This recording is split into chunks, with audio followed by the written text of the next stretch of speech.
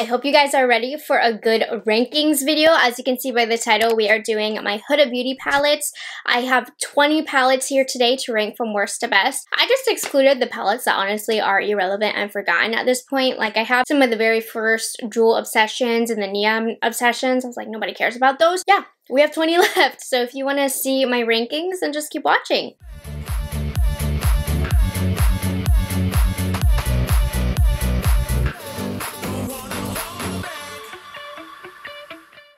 Let's start off with number 20, the current least favorite palette in my collection, and that is the Toffee Brown Obsessions palette. I did not like this whole collection from Huda Beauty. I really feel like the quality just is not up to par here. So this one comes in last because I don't really care for the color story. Like, it's fine. I actually think it's pretty unique within the Huda Beauty line, but the quality is really not good here. This shade hardly shows up. The shimmers you have to press really hard to get any pickup, and the mattes are just okay. Just knowing the quality that Huda Beauty can put out, it's like, why didn't she do that with this? Because this is not good. So yeah, this is my least favorite palette. Number 19 is another palette from that collection. I just think overall this collection just wasn't it. This is the Caramel Brown palette.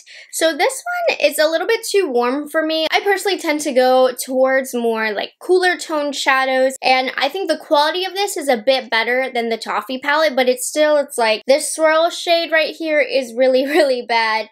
The shimmers are okay, not the best that Huda can do. The mattes, a little bit of a struggle to blend out, so it's just not the best quality-wise from Huda, and it's also not my favorite story, color-wise. Number 18 is the Sand Haze palette. The quality on this one isn't terrible. It's definitely better than the Brown Obsessions palettes, but I really just can't get down with this color story. I don't really like it. I never really want to reach for it. I don't think I've really used it since like my last video that I did on it, which was probably like 2 years ago. And it's just because I don't like this color story. The quality is like pretty average. It's not the greatest, but it's also not the worst like the Brown Obsessions. But I just don't like the color story on this one. Number 17 is a really old one. I actually didn't expect them to still have this in stock, but they do at Sephora, so I threw it in here. This is the Ruby Obsessions palette. Now, I like this palette because I don't have really another palette like this in my collection, but quality-wise, it doesn't really show up on your eyelid how it looks in the pan. So your look kind of tends to be like a hot pink with this, and that's just not what I'm going for. I want it to be more red and ruby, just as the name would suggest. So it doesn't translate as good on the eyes, but it still is quite unique in my opinion. It just is that translation thing that I don't love about this. So quality-wise, it's not the best, but I do definitely keep it around because it is very unique in my collection. And this, I believe, is from her first round of launches for these Obsession palettes. So this is quite old at this point. I'm pretty sure eventually she'll get rid of these for good, but yeah, I was surprised they still had that. Number 16 is the last from the Brown Obsessions collection. This is the Chocolate Browns. So this by far is my favorite color story, and I don't want to say I reach for this a lot. I definitely don't, but of the Brown Obsessions, this is the one I reach for the most because I really do enjoy this color story. It gives you like a deep brown smoky eye, which I think is really, really pretty. I love really dramatic, neutral toned kind of eyes, and I think that this one gives it to me. But just along with the other two in this collection, the quality is not the greatest from Huda here. These shimmers, I feel like you gotta press kind of hard. It can get a little messy on the eye. Just nothing in here is like that good, you know? I just like the color story. Number 15 is the Purple Haze Obsessions palette. This one, of course I like it because it's purple. If you're new here, I love purple colors. The shadows here aren't as intense as I would like them to be. The Haze Obsessions, better than the Brown Obsessions, but I don't know, I'm just not in love with this as a purple palette. The quality is good, but it's not great. I don't know, this is just where it fell. I like it. Okay, from this point on, I actually really do like the palettes. I don't have too much to complain about, and this is why I don't have much to say because the quality is good. This is just where it landed. Number 14 is the Khaki Haze Obsessions. Originally, I think I placed purple above the khaki, but khaki is such a trendy color now that I've been reaching for khaki shades a lot more, and I think this is a really great khaki palette here. I find some of the mattes can be a little difficult to blend out, but it's definitely worth it because I do find this to be a pretty unique color story, and I love the looks that I can get with this. So with this and the other haze palettes, generally speaking, they're not the most pigmented. They're a little bit softer, but they're very, very easy to work with. So this isn't like the best quality khaki palette that I have in my collection, but it's definitely workable. It's very pretty. I enjoy this color story a lot. I do recommend this if you're looking for a really good khaki colored palette. Number 13 is the Amethyst Obsessions palette. So this is an older palette. Again, I'm very surprised that they still sell this, but I absolutely love the color story here. I think one of Huda's strengths is her color curations. Her palettes are so well thought out. Love this purple palette. It again doesn't translate on the lids like I would want it to. Sometimes these pull more pink than purple, but the colors here are just so pretty. I like this one better than the Purple Haze palette because I just simply like the colors in here better. They're a little bit more punchy and they're more true like grape kind of purples, and I command a brand that will come out with the grape colored purples instead of playing it safe because those can be harder to work with and harder to just master that formula. No, but I really, really like this. There are some flaws to it, but color story wise, I think it's one of the best curated purple palettes on the market. Number 12 is the Wild Jaguar palette. We're coming up on a new kind of Obsessions palette here. How beautiful is this one? I like cool tone neutrals. This screams cool tone neutrals to me. Now the reason that this isn't like not my number one, because this is my kind of color story, is because there's a little bit too much glitters in here. So it's hard to get a really intricate look with this. You don't have too many options. It's kind of like you put two eyeshadows on the lid and you have to head out. You can't do too much with these glimmery shades. It can get a little messy, but so beautiful. Love this color story. These Wild Obsessions palettes, the quality is really, really nice as well. So if you've been into these kind of colors, I really like this one. I think it's really great. Number 11, also from the same collection, is the Wild Python palette. Now this one is just simply fun. So I'm ranking this where I'm ranking it because it really is such a unique palette in her line. You can get some pretty crazy looks. The one flaw to this is that the shimmer shades don't pack as much pigment or as much of a base color as I would like. So for example, if you put these on your bare lid, you're gonna see your lid underneath. I don't really like that look. So in order to get this palette to work, you definitely want to put the mattes down all over the lid and then put the shimmers on top, more so as an eye topper. I don't love that. I want these colors to be able to stand out on their own, and they just don't. But the looks I get with this are so pretty that I can't complain too much. Number 10, oh, I didn't even realize I placed these right down the row, but I guess I did. This is the Wild Chameleon palette. So this one is my favorite of the Wild Obsessions palettes, and surprisingly, it is warm, but there's something about the quality in this that I feel is just a little better than the others, and there's a purple in here, so instantly it's okay. And I actually really like the combo of very warm shades with purple. I find those tones to be very complementary towards one another, and yeah, the quality on this one is like better than the others, and I've loved every look that I've come up with this, so I ended up liking this one a lot more than I thought I would. Number 9 is the Nude Light palette. This by far, if you're looking for the best Obsessions palettes, which tend to be a little bit more affordable, you need to pick up from the Nude line as long as you like the color. So this is the Nude Light. This is my least favorite of the Nude Obsessions, but it still is really beautiful, and I don't think I ranked this quite as high last time because I wasn't as into pastel-y type shades, because this is pretty light. It's almost a pastel palette. So the reason why I'm putting it more towards the top today is because this last year I've really learned to appreciate looks that don't necessarily have a lot of depth, and I think this just has a lot of really pretty lid options for just a light, airy, wide awake kind of look.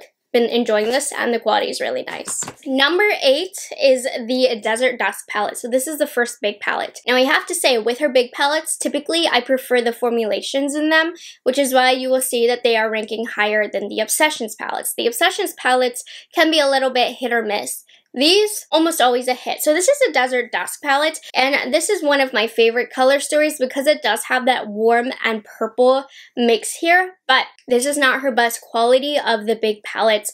I found that this palette does not have the longest lifespan and that the shades almost dry out, which I don't love because these are quite expensive. So while it is a gorgeous palette, I just can't rank it at the top anymore, and it used to be ranked at the top, but that is because the quality definitely does go down over time.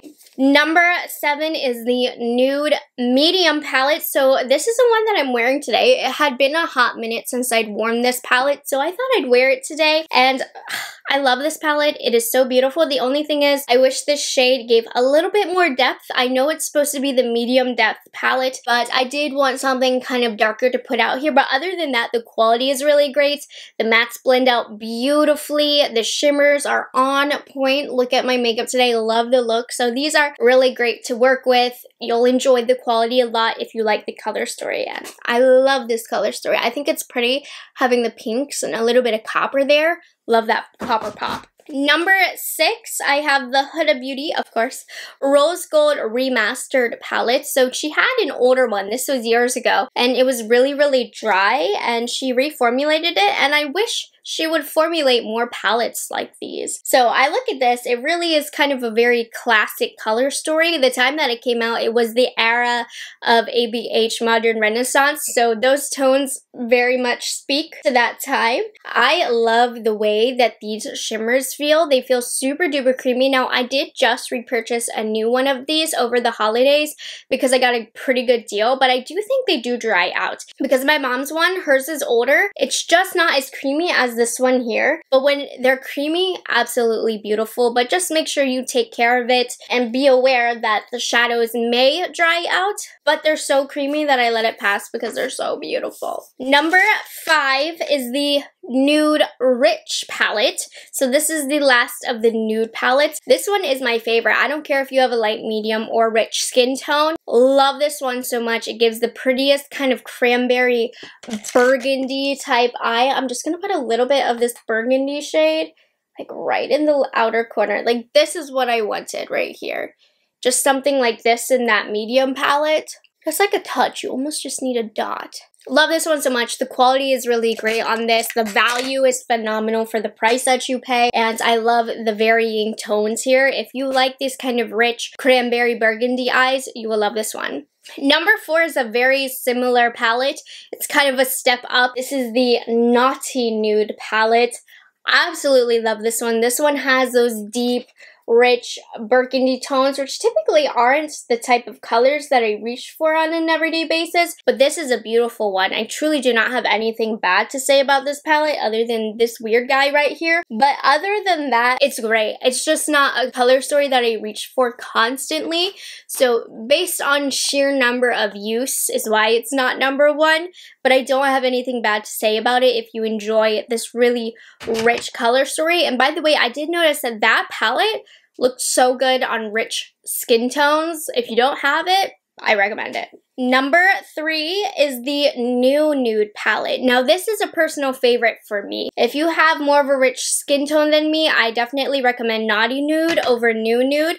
But because I've learned to more so appreciate like the lighter, more pastel-y kind of eyes, and I love mauve-y looks, this one has been perfect for me. Now, what I don't love about this is how they translate on the eyes. I think this palette definitely pulls more pink than they look in the pan, which I don't love that, but I still love the looks that I create from this palette, and I just reach for it more than the Naughty Nude palette. I enjoy the quality of this one, and color story is what is pushing this one towards the top. I just think it's so pretty for an everyday palette for myself. Now, when I tell you number 1 and 2 were in battle, it was tough. I was like really weighing out the options here.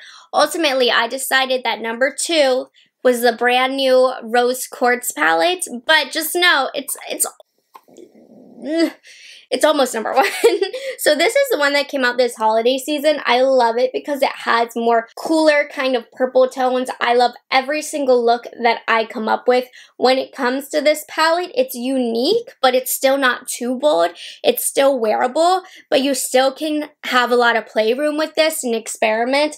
The quality is phenomenal. The shimmers here, Oh my goodness, extra glimmery, extra reflective. I love it. So I don't have anything bad to say about it, like at all. But that leaves the reigning champion to win once again this year, the Mercury Retrograde. Now these two, in my opinion, go hand in hand. So take a look at Mercury Retrograde. It's just a little bit more experimental with the colors. You have the purple row, you have more of a blue row as well. I just think that this palette is a little bit more fun, which is why I'm putting it at #1 over Rose Quartz. It's interesting though, Rose Quartz I'm more likely to grab for every day. So this one is probably getting more used by me, but it's all about the inspiration for me with this one. This is such a unique palette. There really isn't a palette like this on the market like it, except for Rose Quartz, but Rose Quartz is more wearable, I would say. Still, reigning champion. I mean, it deserved to be recrowned as #1 because it really is a special palette, and I do believe it's on sale on Sephora for like $33 right now. Totally worth it if you're thinking about it. It's my favorite. And there we have it, you guys. Those are all of my Huda Beauty palettes ranked from worst to best. Let me know what palettes you have in your collection and how would you rank them. Give yourself a little bit of a challenge, comment down below. With that being said, thank you so much for being subscribed to my channel and liking this video. And I will see you guys in the next one. Bye guys, have a good one.